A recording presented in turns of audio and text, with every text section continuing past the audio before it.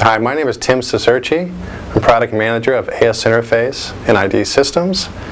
And today I'm going to tell you about programming of ASI modules with the handheld programmer. The handheld programmer right here has a series of buttons to do the programming and reading of the address, an M12 connector at the top to program the ASI modules, and a series of holes that are also in the top where you can attach modules directly to the handheld. Most AS Interface I/O modules have a programming jack directly on the front. Remove the programming jack cover and plug the programming cable directly into the module, and then connect it directly to the handheld. First thing you want to do is press the address key. That way it'll read the address out of the module.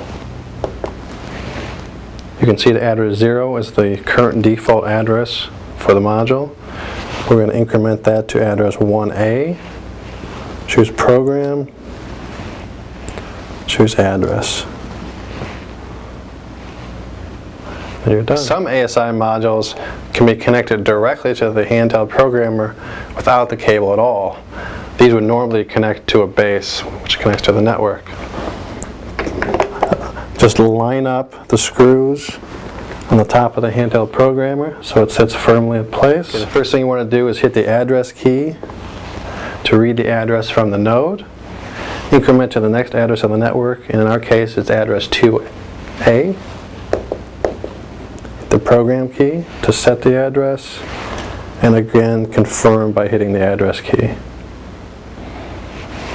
Then remove the node and continue.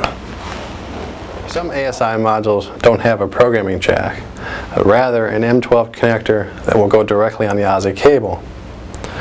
In this case, you want to use a standard M12 extension cable where the female connects to the OSI module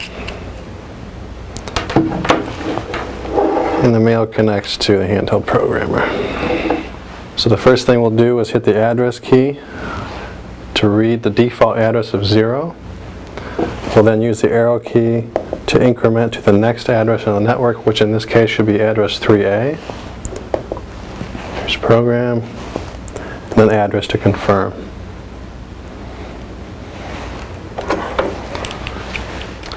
Some ASI modules don't have any programming jack at all, but rather have terminal connections to your OSI network. In this case, you'll use a standard male cable. You'll plug the brown into the ASI plus, blue into the ASI minus. Then you'll go ahead and plug the cable directly into the programmer. And we'll follow the same procedure as before, assigning it the next address that's on the network. And that will be 4A. Press address to confirm, and everything's programmed. AS Interface can also hold safety modules. These are addressed just like any other module on the network. However, the only difference is only 31 safety nodes are allowed on the network. So in that case, it'll be addressed at 1 through 31 only, no A or B.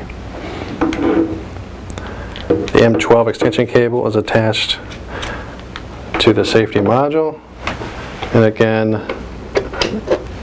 the cable is attached to the handheld programmer. Press the address key to read the address off the network. You'll notice that there's no A or B displayed on the screen because it only has addresses 1 through 31. I will make this address 5. Choose Program, the address to confirm. Thanks for watching this brief video about AS Interface programming, and stay tuned for more Pepperl+Fuchs videos to come.